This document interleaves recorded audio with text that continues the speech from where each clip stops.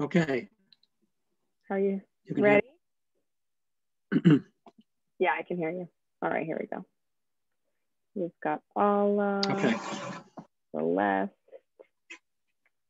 Tozu. Hello, everyone. Hello.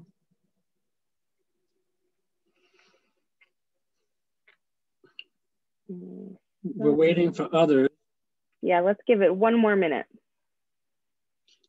Or two, as people are. That sounds good to me.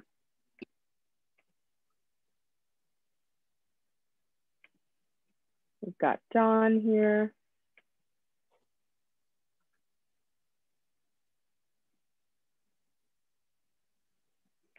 Hi, Dom. Hi, Celeste. Hi, Alla.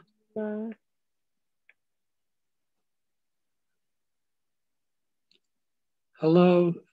Is that Sheila Schomburn? The soprano? Sheila, can you unmute yourself?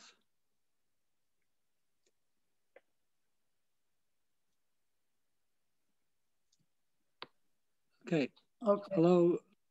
Sheila, is Sheila Schomburn? Yeah.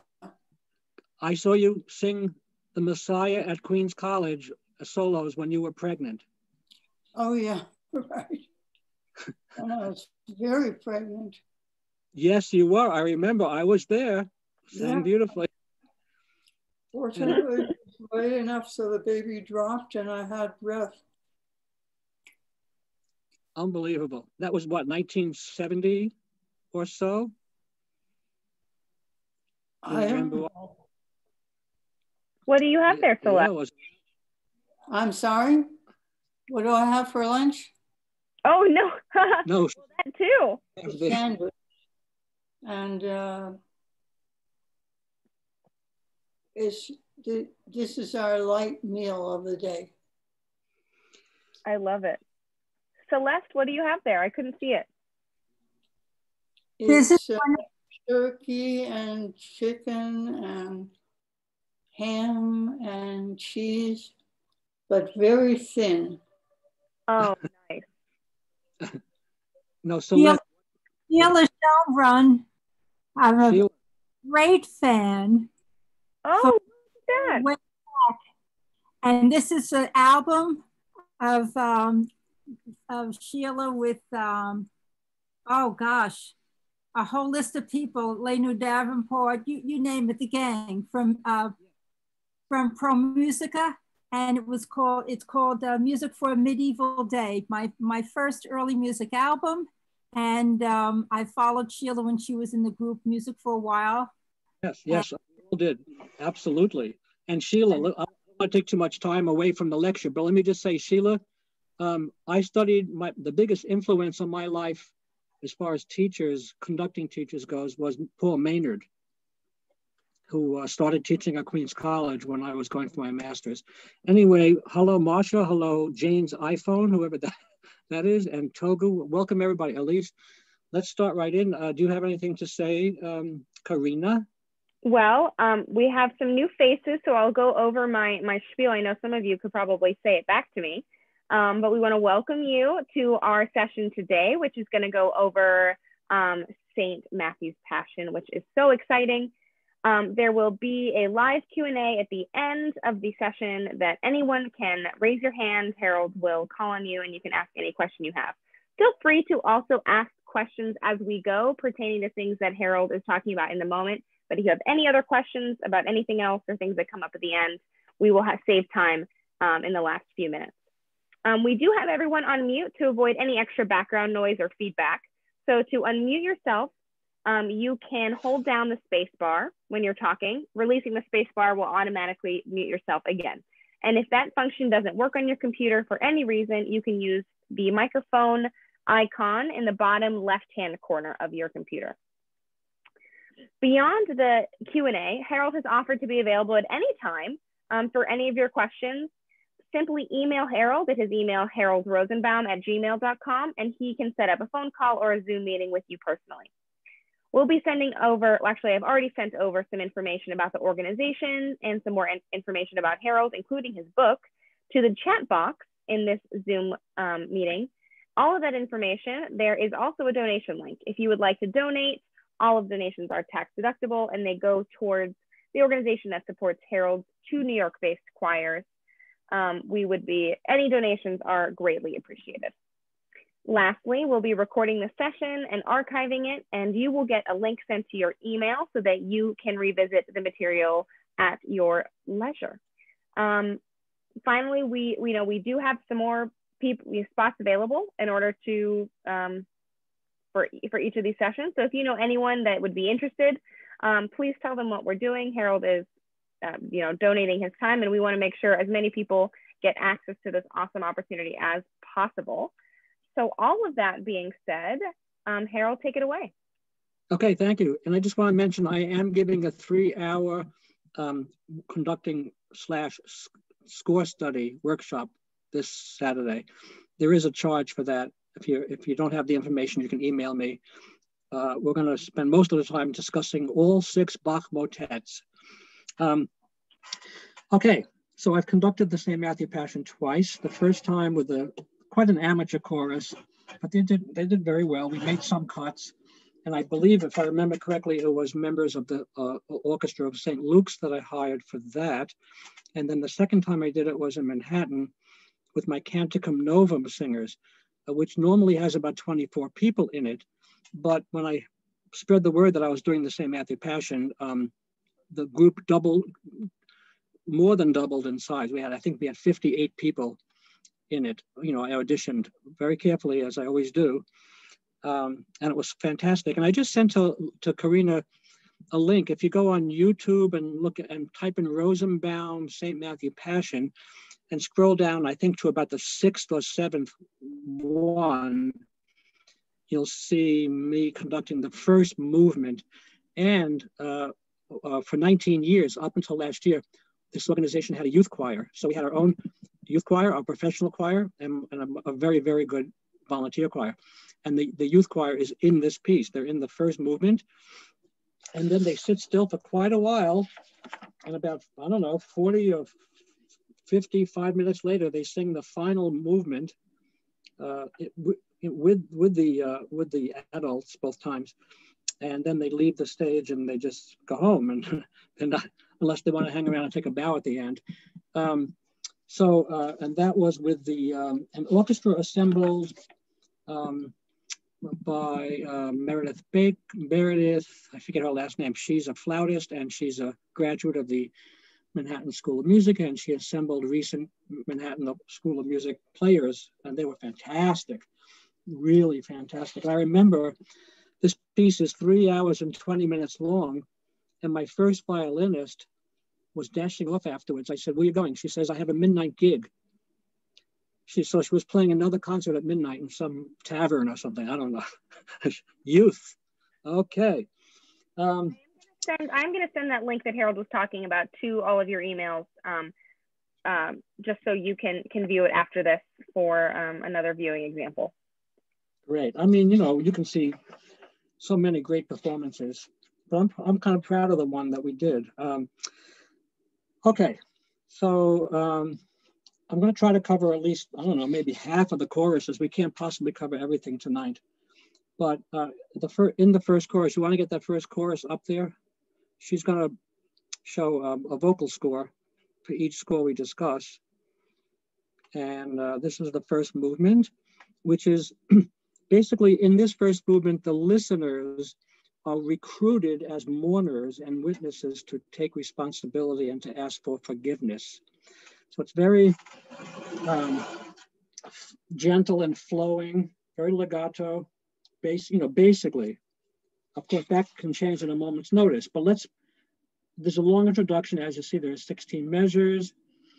And I usually feel like in places like this where no matter what volume you're at, there's usually a swell in the last measure right before the chorus comes in to give some excitement. And of course, Bach and composers of that era didn't put, that much in the music, that many dynamics, the basics, Of course, you look at a score of Beethoven, and he says andante, ma non troppo. He keeps describing variations of the basic dynamics that these Baroque composers used. Once again, just like in some of my previous lectures where I talked about being very careful with the opening, you have the great opportunity here of having a mighty K, not just ko, but ko. You see, hear the difference? Instead of ko, but have a real nice loud K. Ko. And then in rehearsal, what you want to do is make sure that each of the four entering parts, apostrophe after the word parts, each of the four entering parts, K, has the same volume. And then it becomes wonderful. It's so even. You know, because if one isn't quite as loud, it really stands out. Well, the challenge with this piece, the big challenge is throughout the whole concert is that it's a double chorus and a double orchestra, literally. And then the youth choir, so that it's antiphonal. You have the chorus one on the left, orchestra one on the left, and you have chorus two on the right, orchestra two on the right. Two different orchestras completely. So the challenge is, you know, you have to have good hips because you have to swivel a lot. You have to, first you're facing this way and then you're facing this way. You can move your left leg a little bit. You don't have to stand completely still. And there are times when you're working with, a lot of times, and we'll come across some of these, where you're focusing on, let's say the chorus two and orchestra two is to my right. And then you want to bring in the children who are to the left. Well, the children, I had them in the center, but let's say you want to bring in chorus two, because it's not always chorus one, then chorus two, or chorus two, then chorus one. You know, in other words, it's not always where one part drops out, the other comes in, but you might be working with all four parts of chorus two, and then suddenly the sopranos in chorus one come in, and you have to, you know, cue them way over to the left while still focusing on chorus two. So it's not the traditional cue, which basically stays within like a strike zone. It's like when I conducted the Verdi Requiem in Carnegie Hall with 69 professional singers, and that was the Orchestra of St. Luke's also. I think I discussed this in a previous lecture where, you know, the stage was very, well, it's Carnegie Hall, beautiful, beautiful acoustics, but the way, oh, I know, what did I say, Verdi Requiem? I did that also, but I'm talking about the Haydn Creation now, where the strings went way over, and I did a lot of, not a lot, but I did some mirror conducting, even, you know, with my arms, like cueing the soprano soloist and then having my left arm completely outstretched and keeping the beat for the violin's sake. So you do what you have to do, okay. Anyway, the same principles apply in all music. I'll just run a few of them down. Like, for example, after measure 18, the soprano part. Here's measure 8. I'll sing the whole soprano part.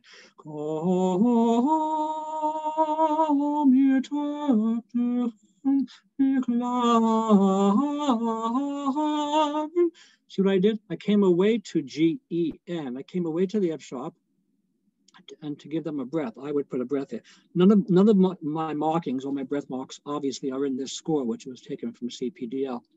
But I would have the sopranos breathe after G, E, N, and make sure that there's a decrescendo mark from the E to the F sharp. Otherwise, they're going to go. I mean, amateurs, like, you know, not such good amateurs, let's say, because there are millions of really, really good amateurs in this world. But the typical average college choir might go,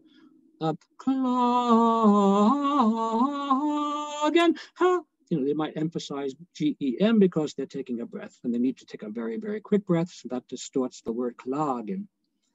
That kind of thing. You have to be really careful. And again, for those of you who are new, I always, always, always sing through every single part before I approach the first rehearsal. I mark everything. With Bach, it's easy and beautiful because there's no wasted note. If I were doing this, you know, with Franz Liszt or Paganini or somebody who like had 20,000 notes where Bach would have had 2,000, it might have gotten a little tedious and boring. But with Bach, I have a sense, believe it or not, I have a a sense of how every note should be interpreted, every note. And it usually comes to me just about right away. I guess it took years for that to happen. You want to know what the text is, you know, and then you get the feeling, but generally it sort of sings itself after a while. Yeah, so like in measure 22, can we go there down a little bit? I have this general crescendo, and I can't really explain it right now. It's not easy to explain in a short amount of time, but in measure 22, I just feel, and all the way through 22 into 23, I feel this expansion. So a crescendo for all voices. So where does that come from? It just comes from feeling it. Let's go to 26 a minute. I want to talk about how, see, for the first time, chorus 2 interjects. This whole thing was chorus 1, and chorus 2 is on the right. So the question is, can you scroll down just a bit so we can see maybe the, yeah, that's good, good, good, good. Good, better. Oh, that's even better. Okay, now we have the whole thing. So you have the soprano, you have the first chorus, right, the first chorus. Now, how long do you want to make that fourth soprano note, you know, H-E-T, for all parts? Do you want to make it a full eighth note? I don't think so. Do you want to make the quarter note in the chorus to a full quarter note? I don't think so. I like, if you break those notes, if you make them shorter, then you'll hear the entrances and the exits more. In other words, especially chorus 2, they have, you know, the V, W sounds like a V. So it's not just a vowel, it's a consonant before the vowel, which starts, the consonant obviously starts before the third beat. It's the vowel that's on the third beat. So don't you want to hear the vowel? If you have chorus 1, holding that for that eighth note, H-E-T, for a full eighth, then the T comes on the third beat, and the W in chorus 2 will have already started. You see that there's an overlap. I'd rather hear just make V-E-W-E-N as an eighth note. Think about it. It's just something to think about. It's taking a big liberty. I usually don't cut note values by 50%, but in this case, I think it's clear that it has to be for that reason. Now the children come in, so you have to, let's go to 29. So now there's another layer besides dealing with, yeah, let's scroll down more, a little more, scroll down. Yeah, scroll down to 30 actually, with 30s on. Yeah, that's good, good, good, stop. Okay, so now you have the children come in, right? And you have chorus 1, and then the kids, this is all chorus, and then, oh, you have chorus 2, like in measure 34. Let's go to 34 for a minute, because here you have everything. 34. There you go. You have the children and chorus 2, and it's like a wild scene. It's like the opening of Petrushka, da-da, da-da, da-da, da-da, da-da, at the fair, and so much is happening. Da, da, da, da, da, da, da, all these Russian folk tunes. I'm exaggerating, but there's just so much wonderful stuff happening here that you have to make sure in advance, way before the first rehearsal, that you have enough children who can be heard, because they should soar above everybody else, I think. They should actually be at least as loud as the composite sound of everybody else. So balance is a big, big, big issue. Okay, let's go way over to measure 57.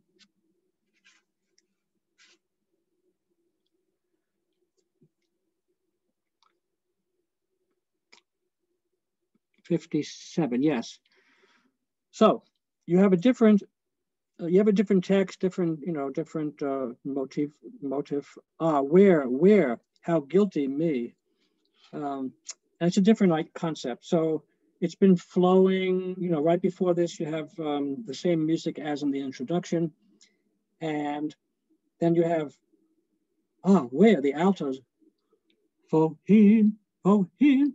Now, here's a spot where you can, in retrospect, you can say after figuring out that the soprano and the tenor in chorus 2 should be breathing in between the same word, right?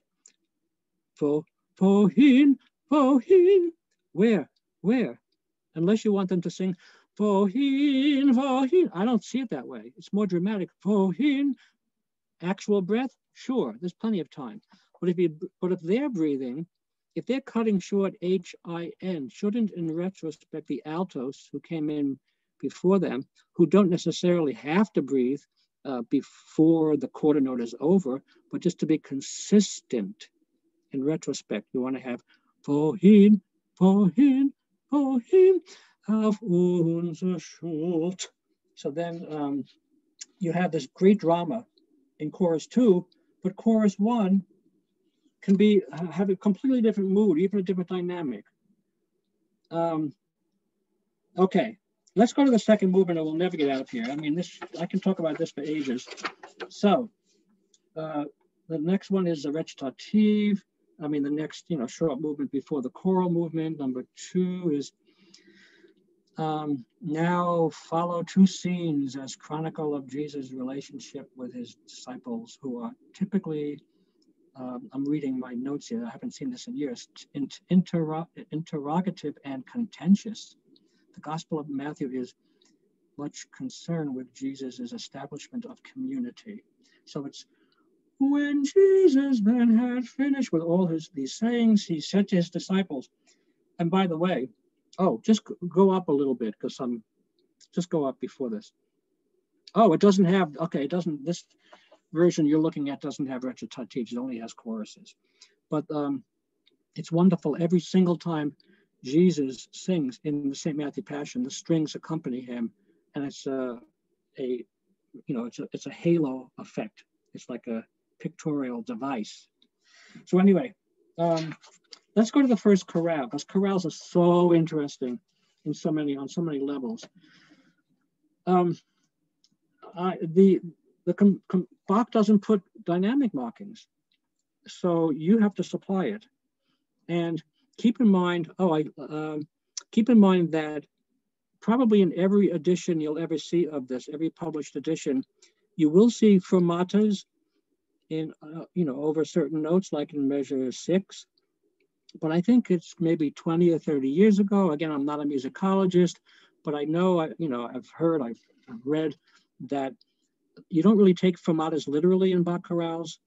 I think it comes from the tradition where when he composed cantatas for the services, they were based on the hymn of the day, and the final chorale of every cantata, virtually every cantata, was sung by the congregation because they knew it, and you put fermatas to keep them together. So they would sort of, if they were a little ahead, they would stop. They knew when to really listen. So, but there are some fermatas I take. Most I don't, but some I do. And you have to come up with a dynamic. Now, does the dynamic you start with have to be the one you end with? No, there are no rules.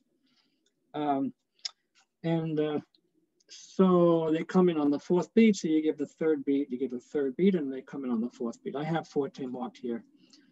Jesus, dear, what precept to talk to me to see? I'm getting laser surgery in 2 weeks on top of my already cataract surgery, so I'll be seeing a little better. It's painless and 30 seconds long.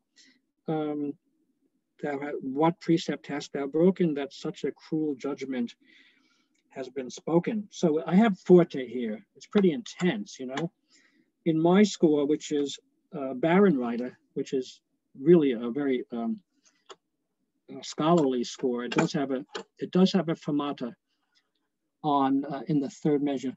Herr liebster Jesu, was hast du verbrochen? But I mean, you don't take it, but it's written here, so I cross it out and I put a check mark. In virtually every phrase in all of music, I try to discover the peaks and the valleys. I mean, mainly the peaks. What syllable would be the loudest one when this whole thing would be spoken. Het liebste Jezus, was hast du verbrochen? Right? So BRO is the loudest. It happens to be the highest note, but that's beside the point because often it isn't. So I would mark in a crescendo from VER to BRO, and I would definitely put a decrescendo into CHEN, the breath mark. But there is one spot. In fact, let's go on. Let's go on. I'll sing it when I get to the end. Scroll down. I'll continue. Well,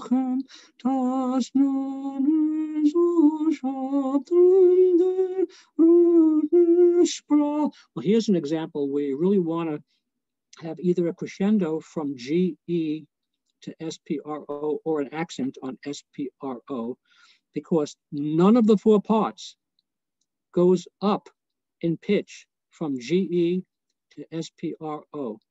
So the tendency would be to go to relax in volume and not stress the stressed syllable, which I think is a big mistake, obviously. But keep going. Was ist die Schuld ihm, was wir misstaten? Notice I took no breath there. I took no breath. Why? I can't answer that. I just feel it. It's like you're discovering. Everyone is different. You're discovering. And it just seems to me it would be so beautiful to sing thou was für miese Taten. It's was ist die Schuld?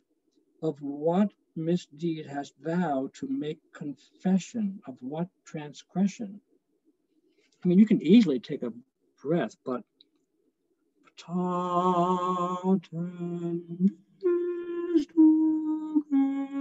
and maybe even sing it softer, more contemplatively. It's just beautiful molding of things. Okay, let's go to the next chorus. So I'm not going to mention names, but I work with a wonderful continuo player, portative organist, and in this particular concert, I think it was this one, yeah, he would rather that, he would rather that when going from a chorus to an aria, going from a chorus to a recitative, right. So go back to the chorale a minute, the ending of the chorale. Okay, stop it. So in between the ending of the chorale and the next movement, there's a short recitative, and he would have preferred that I didn't cut the chorus off, that I did not start the recitative. And I didn't have to. I mean, you certainly don't conduct recitatives unless they're accompagnato, with strings or whatever. But I just wanted to set the pace. So we had a little, tug of war there, but the conductor always should win out nicely. It wasn't an argument. It was just, I wanted him to, and then you give the downbeat and you disappear because it's a recitative. Now, going from, you don't see this, but the ending of the recitative is, let me give it let me give you all the words. Then assembled the elders with the scribes and the chief priests also, and together came they all within the palace of the high priest, he whose name was Caiaphas, and counseled there how Jesus by craft should be taken and put to death. But thus they said, sie sprachen aber, boom, boom, dominant tonic. And then you have this attacca. Just go down a little bit. These are the elders, the scribes, and the chief priest plotting about taking Jesus. So it's marcato. But my point is, going from the recitative, it's important for a conductor to know exactly when he or she wants to cue to start re-engaging with the players. So there are 5 notes before the final dominant tonic by the continuo. Sie sprachen aber, dum, bum. Sie sprachen aber. I would conduct the downbeat, even though it's a recitative, you don't conduct it. There's a lot of freedom. So before this, und Jan, dun. Sie sprachen aber, dun, boom, and dun, dun, dun, dun. So in this particular case, I would conduct the last measure and tell the evangelist beforehand that I am going to set the tempo and that he should do the last few notes in my tempo and not just Sie sprachen aber, dun, dun, dun, which a conductor has the right, if the conductor wants to lay low until the chorus comes in, that's one thing. But I like to connect the moods. I like to establish the new mood, even though the last few notes of the previous section are still spinning out. And it seems to work very, very well. So he's singing, I'm not doing anything. Then, Sie sprachen aber, dum, boom, and then, so that's important. Harold? Yeah. I have a question. It's Elise. Yeah. So I've never conducted like a Baroque piece of music with an orchestra, obviously. So how does the orchestra stay together with the singer when they're singing the recitative? Good question, but they don't, because the recitative is only the basso continuo. It's the organ and the cello, or harpsichord and cello, or organ, cello, and double bass, and they're so trained. It's wonderful to watch a cellist sitting right next to the keyboard and peripherally watching the body motion of the keyboard player. Yeah. Now in recitative accompagnata, which is much less frequent, like in Messiah, the voice of him that crieth in the wilderness, and that's the whole orchestra. Prepare ye the way of the Lord, make straight in the desert a highway. Right. So that's accompagnata. There you have to conduct. Okay. But here you don't conduct. They'll get very angry if you conduct. I wouldn't blame them. I mean, I wouldn't bit. I told you that story. I'm not going to mention names, but one of my professional singers, look, the best professional singers, they're in all the groups, all the professional groups, they're ringers. But one of them was walking down the street. I met her and she was really angry, and she just came from a rehearsal.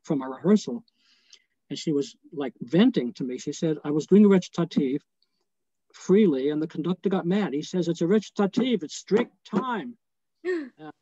Oh boy. Okay. Look at the very end of the movement. The very end of the last measure, the last two measures, right. I'm singing the soprano part.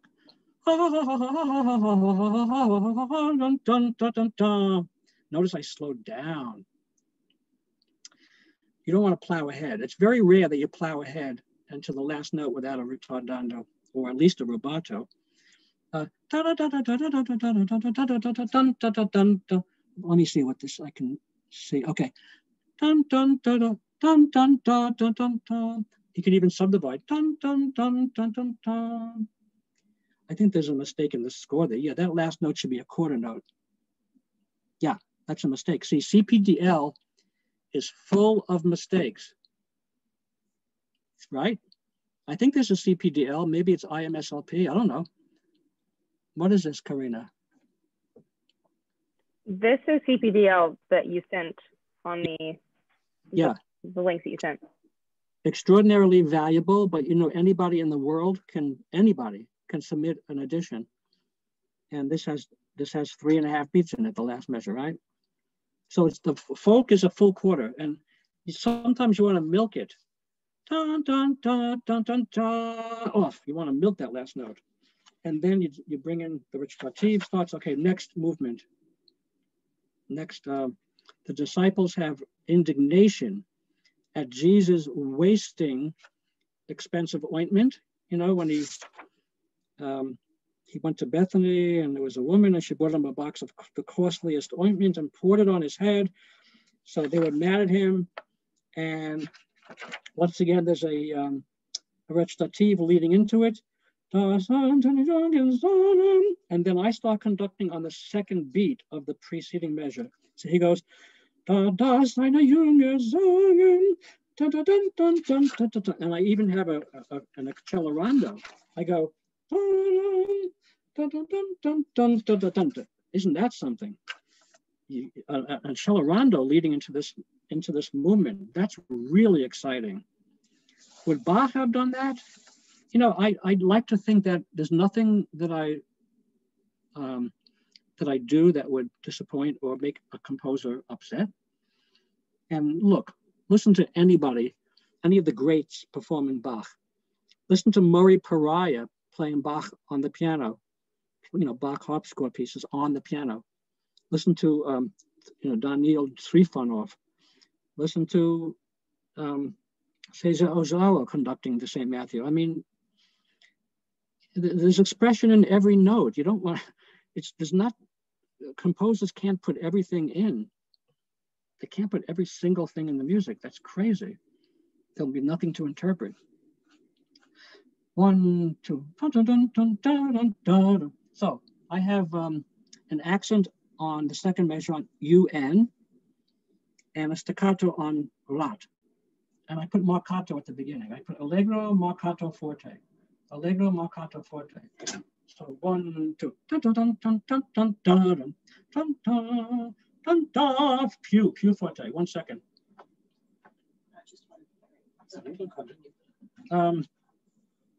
Okay, hold on a second. Yeah, you can take this. Okay. Yeah, a lot of interpreting. I had PIU in measure 24, you know, louder. And then in 26, oh, you have different measure numbers. Aha. So your first measure is measure 26 and measure 23 in my score. Anyway, so go to your fourth measure, your fifth measure. Your fifth measure. Yeah. Unrat. Again, I have unrat. Now the tenors have to breathe, obviously.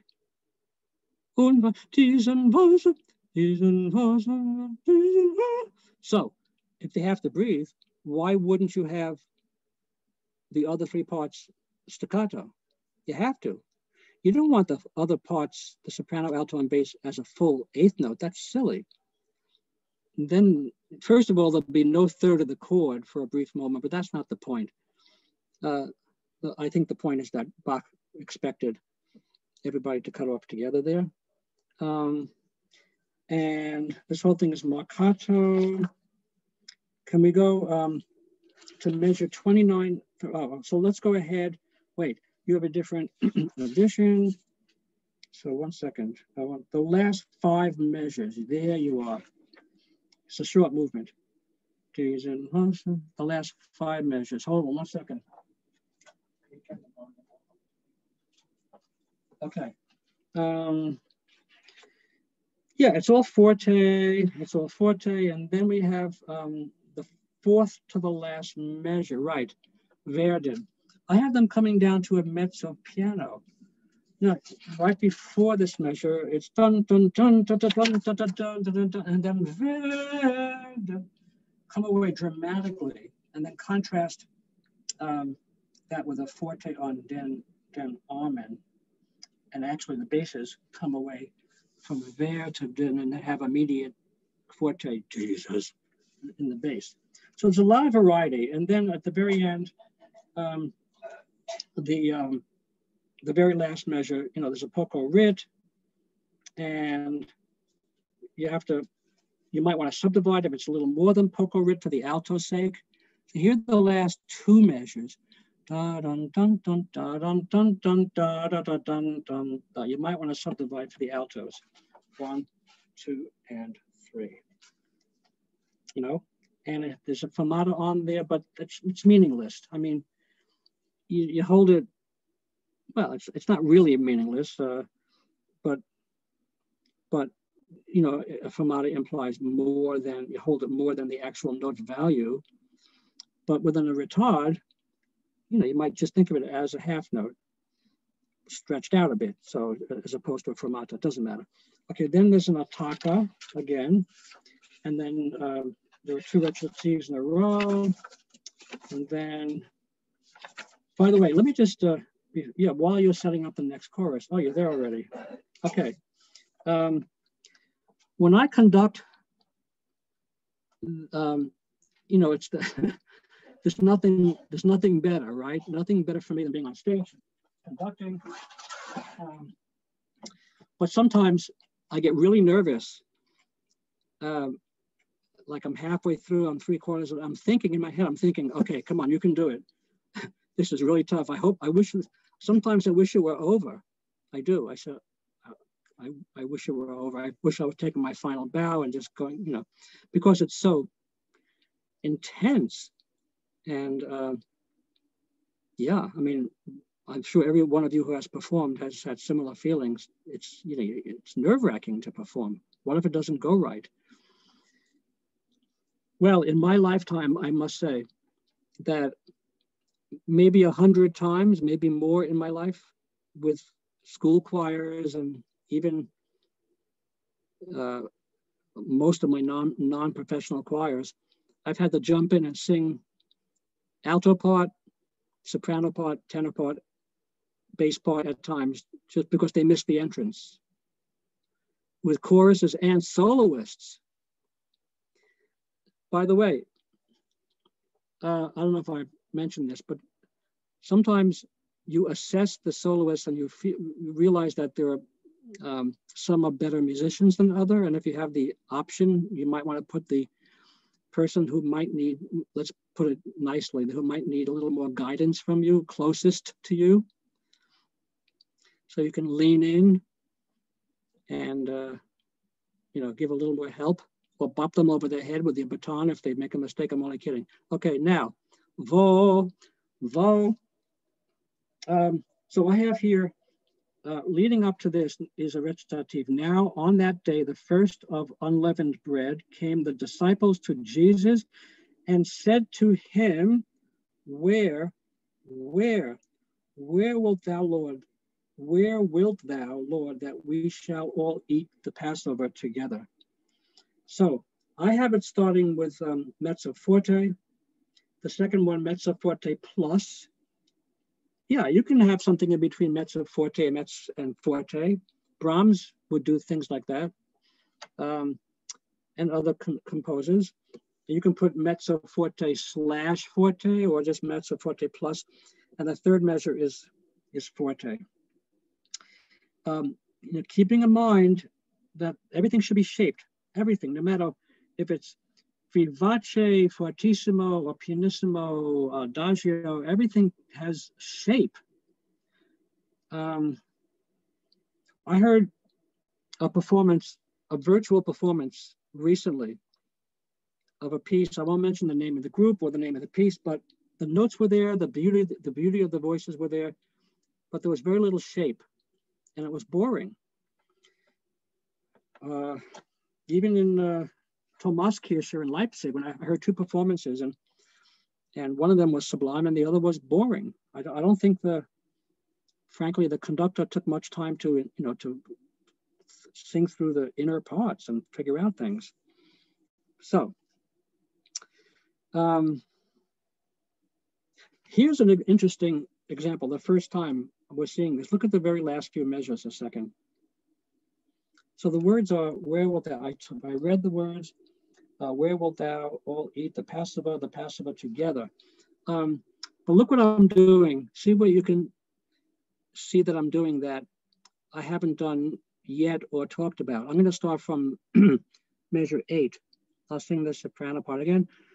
Rise dun, dun, dun, dun, dun, dun, dun, off. There was no retard. I just didn't feel like there should be a retard there. Das Haus der Lamm zu essen. In fact, I made staccatos there. Das Haus der Lamm zu essen. And a very gentle last one. Beautiful. No retard. I just don't feel it. Sort of like at the very end of many masterworks where you retard, but you don't come away in volume to the last note because It's just different. It's a very special moment. So you got to think through everything. Let's look at the next chorus. So we're about 3/4 of the way through this discussion, and I'm only up to page 47 in my score, which has 299 pages, but I never thought I'd get to the whole thing. Anyway, I did say in my description that we're doing choruses from 1 and 2. So let me do one more from part 1, or 2 more, and then I'll skip to something in part 2. Maybe the last movement, yes. I think the last movement of the St. John Passion is better than the last movement here, but when you're talking which you'd rather have, gold or diamonds, it's hard to know the difference. Would you say that now, Harold? What's that? Do you want me to go to the last movement now? No, I want to talk about this one first. Okay. The one you're on. So the words leading into it, then were they exceedingly grieved, and they began to question him, everyone, and to say unto him, not I, is it I? Who's going to betray you, right? So, and actually, I used to have much better high notes. I heard a cantata yesterday. My 8-year-old grandson, I turned him on to cantata 51, Jaukset by Bach, right? Soprano solo cantata with a high C. She hits a high C a few times. And I remember doing it 22 years ago with a male soprano. I forget his name, Robert something, and he had the high C's beautifully. Okay, anyway, that was extraordinary. Yeah, so I have this, is it I? But then in the fourth measure, Herr bin ich, Herr bin's nicht. A big crescendo with drama at the end, and then it goes right into the chorale. Mezzo forte. It starts mezzo forte, and then it starts mezzo forte, it goes to forte, it goes to mezzo forte. But look at the very end of the chorale. Let's go to the chorale, the next movement. Yeah, just go to the last measure. I want to show you the last measure of this movement. Look at the tenors. They have 3 notes on the second beat, and everybody else has 1 note. And if you're slowing down a lot, obviously you have to subdivide, right? How much do you subdivide?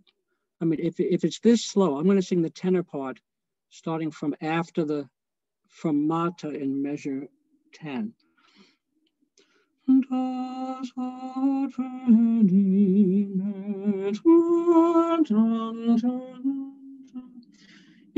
It's enough to subdivide just the second beat, just give 2 and. But if you have, amateur singers and they're having a little trouble, and if you want to slow down even more, you might want to subdivide the subdivision like this.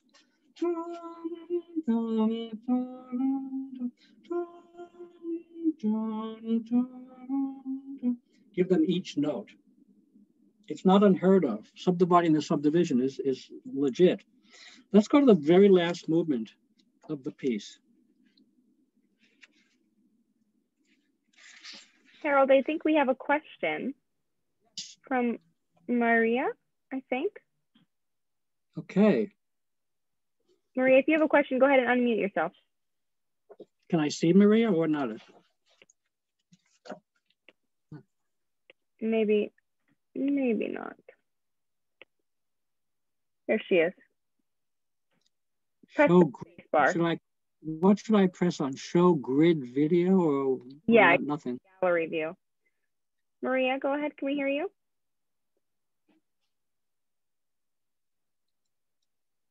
I'm not hearing. Oh, she's talking to you? I can't hear her. Let me chat with her to fix that, and then you go on and I'll work with her. Okay, so the very last movement of the second part it's actually, it's part 2. Yeah, very long.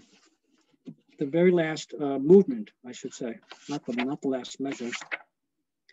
It's at the grave we weep, rest well. Well, what I was going to say was, to me, it's not important, but to me, Ruth Vol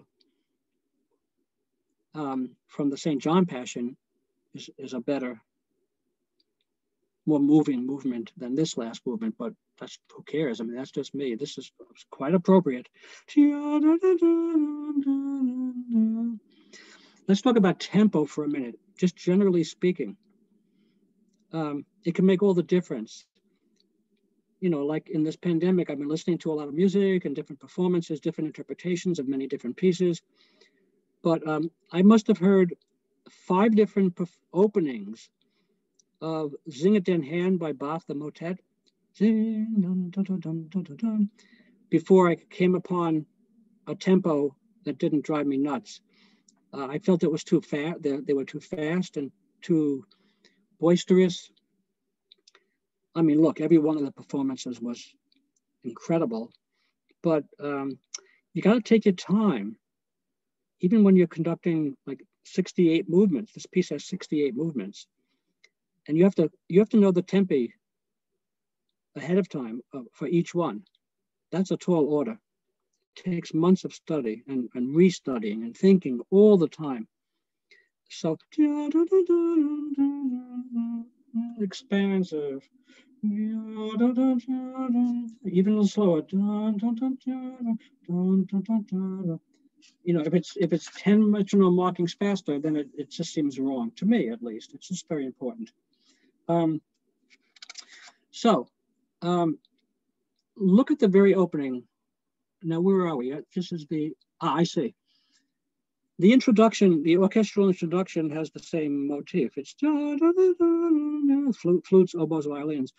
You might think there should be a breath. Well, let's look at the choral part, which imitates the orchestral opening.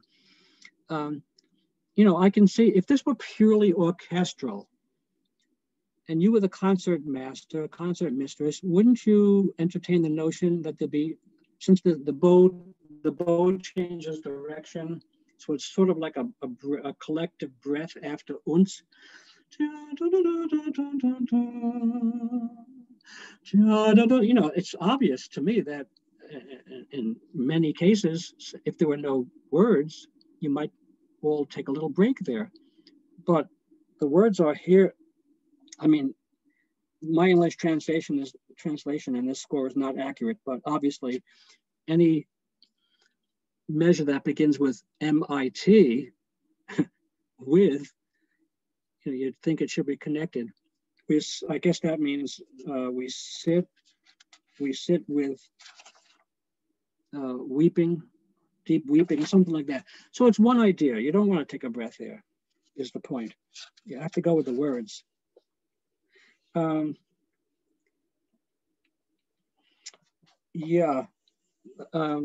Before measure 20, oh, you have measure numbers?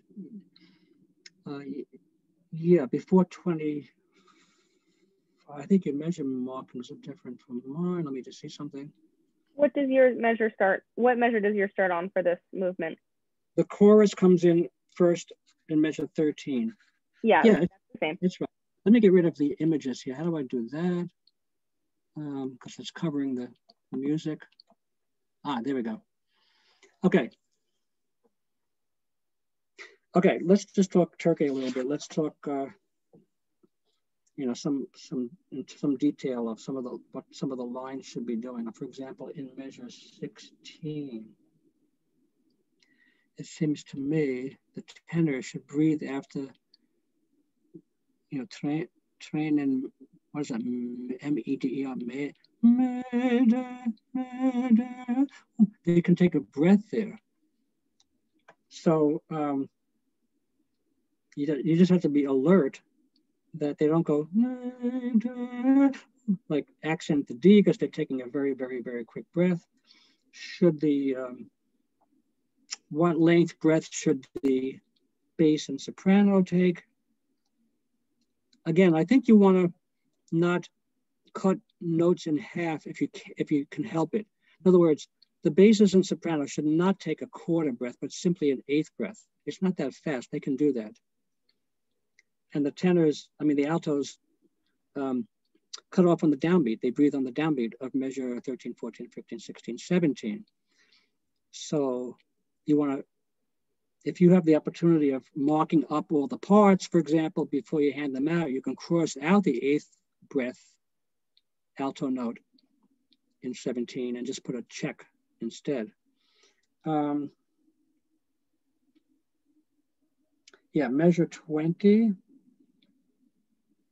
So scroll down to 20. That's it. Okay. So here's a spot where you don't want all 4 parts to breathe at the same time. The upper 3 have to, but the basses take an 8th breath and they come in on Ru or U before the others do. You just have to pay attention to each line. Here's a difficult thing to do for the soprano, for all 4 parts in measure 22. To take a quick breath and jump up an octave, almost an octave, sopranos, for example, up to a high A flat on an oo. It's hard to do. That takes a lot of work. Now here's an example, something a little different from what I said in measure 20, where the basses breathe before everybody else. Here, in chorus 2 and measure 22, between Ru and Ruha, obviously the upper 3 parts have to breathe. Should the basses breathe with them or simply make it an 8th breath? That's up to you. There are 2 schools of thought on that. In other words, the upper 3 parts really have to take extraordinarily quick breaths. So should the basses try to go or just simply off. I mean, I think it's easy for the basses to take an 8th breath, and you don't really need them there. And will the audience really hear them if they linger and cut off with the other 3 parts? I don't think so. So I think it's okay to give them an 8th breath. Anyway, the concert. I mean, let's skip to the very, very, very end. The last few measures of the piece. You know, it just ends so beautifully, softly. No great drama. Sweetly sleep. Sweetly sleep. And there's no great drama. So even though and even if the last statement is forte or mezzo forte, like starting on a Ruha, like the soprano in chorus 1 in measure 126, Ruha sanfte, sanfte. And maybe a retard and maybe not, you know, maybe a retard or maybe no retard, but a decrescendo or both. It's just a beautiful, simple ending. And it's 3 hours with one break. It can easily be 3 hours and 20 minutes, which I think it was when I did this. So that's it. Any questions?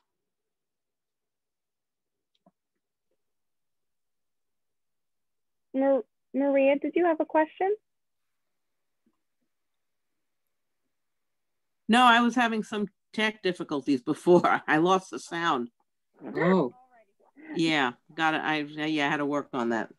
It's all right. I mean, basically, I had to leave and then come back. I mean, I didn't know how else to do it. How strange. Well, we're hearing you now, so that's good. Yeah.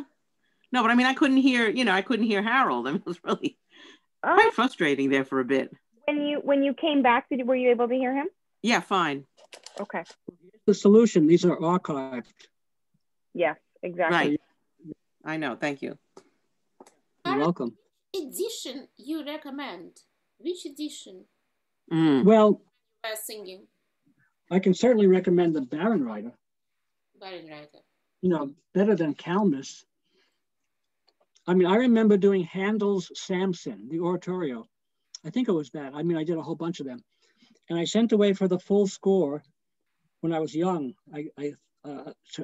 Kalmus, based in Florida. Say no more. They must have had an alligator walk through their office. They did something really weird. They sent me an edition of Handel's oratorio Samson with trombones. I mean, they were added instruments. Some of them weren't even invented in his day. And I opened the full score, which cost $90 in the early 80s.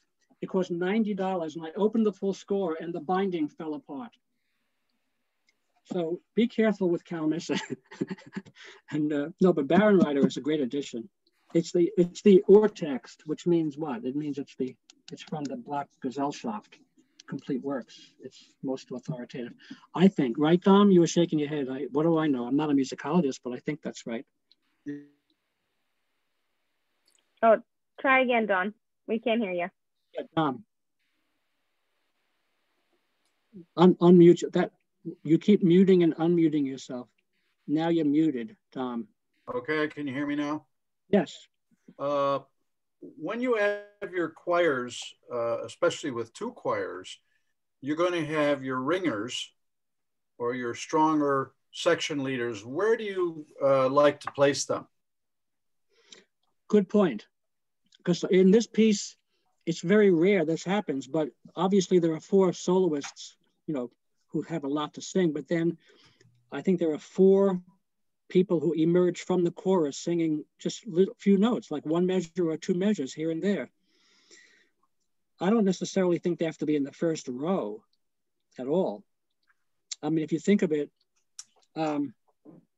sometimes if you're on the top riser, you're heard better. It depends on the hole you're in. Sometimes you want these, obviously these are the better singers and the stronger voices, so you might want them placed behind some of the softer voices or some of the weaker singers so they can influence them. This brings up an issue of, if you're mixing professionals and amateurs, where to put the professionals. Now, in the 1980s and 90s, I was asked 8 times to put together a huge chorus, but there wasn't much budget, as opposed to when I was hired by the Bard Festival 3 times to supply 120 professional singers. And for one concert, it cost the Bard Festival $96,000 for the singers. But I worked with Leon Botstein and Charles McCarris and Bob Spano in doing about 8 concerts, I think it was, where they wanted a mixture. So I expanded Canticum Novum. Many times I added other choirs of mine, my university choirs, but I had ringers. So I had usually about 80 amateurs and 20 or 30 professionals. And the question is, where do you put the professionals? Do you put them in the back row because everybody will hear them? Or do you put them in, spread out, just evenly spaced throughout? Do you put them in little clusters? I hate using the word cluster now during the pandemic, but it depends. I mean, I remember doing once at BAM, I did host planets. And for whatever reason, I put 8 or 10 professionals I hired in addition to the amateur singers in one row. I knew that the hall was able to mic them. They can put mics above them because it needed some amplification. Not very often do you do that, but sometimes amplification you can't even hear. You can't even hear that it's electronic. So they were amplified. It's just a long answer to a short question. It depends on all those things. Thank you. You're welcome. Sheila, are you raising your finger or just scratching your cheek? For those of you who don't know Sheila Schomburn, Celeste knows and I know she was a leader in the early music field and one of the great sopranos of our time in the early music field. So thank you, Sheila, for giving us your wonderful voice and musicianship and your presence.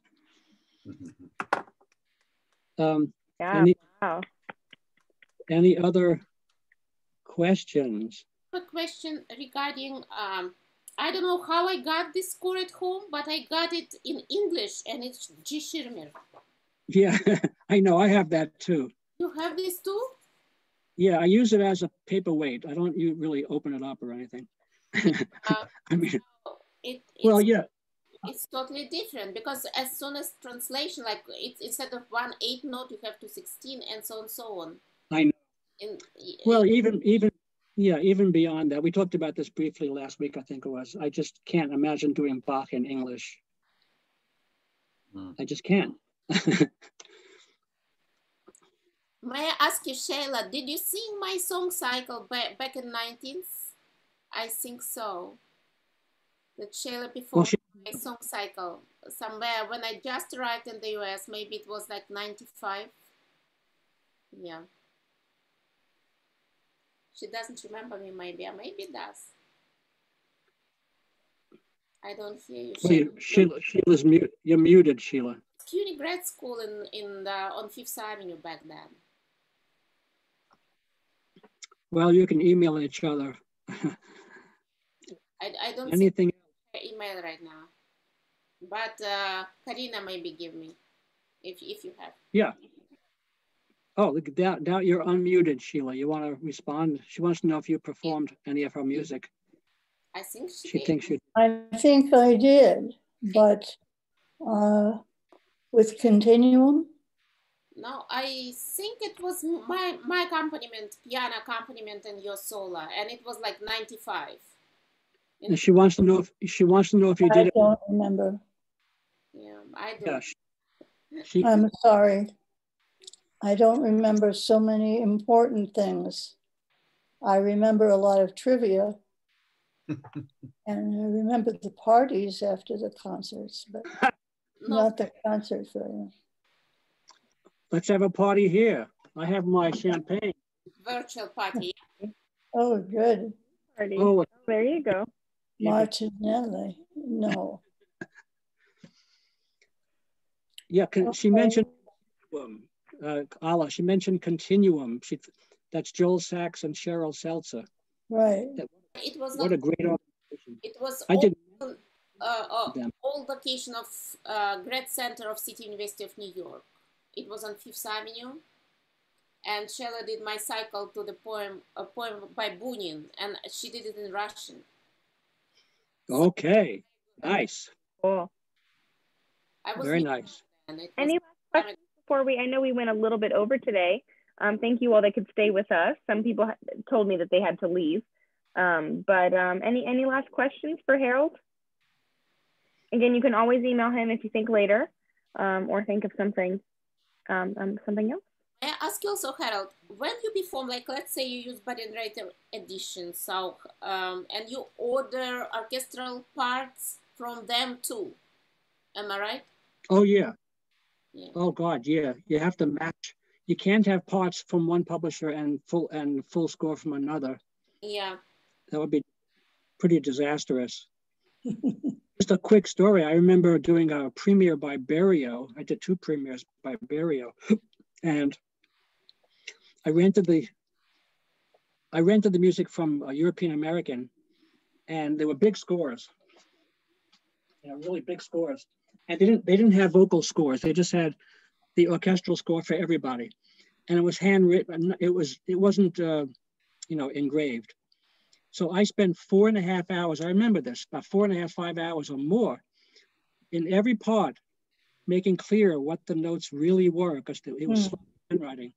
And still, in my professional choir rehearsal, there were questions. What is this note? They couldn't read it. We wasted so much time. I refused to pay. I didn't prepay. I refused to pay for the scores because it wasted, I'm paying the singers to ask me questions. What note is this? So thank God, with these publishing companies, you don't get the same people staying year after year. So 3 years later, they had no idea I stiffed them because nobody was there. But I had a right to. I lost so much, time. And then I thanked Berio. I called him. He was in Boston. One time I thanked him. I asked him a question about the score, and I thanked him. Thank you for all the service, all your great music. And he went, ugh, and he hung up. Okay. That's another story about him and his friends in his country. That's another story. Okay. Thanks, everybody. us today, and we'll see you next week. Don't forget to sign up and tell your friends, tell your peers, anyone you think will be interested, send them our way, send them the link, and we'll see you on next week. What am I doing next week? Do you remember? I'll remember. Well, I don't Good night. have anything else to do here. Good night, all. I'm in an assisted living home, so and we're on lockdown because of the COVID thing. So it's just like being in prison. I know, but it was an honor for me to see you, and I hope you can join us. And it's that's why I came here, not here, but here. Thank you, Sheila. To everybody. Good night, then. Good night. Good night.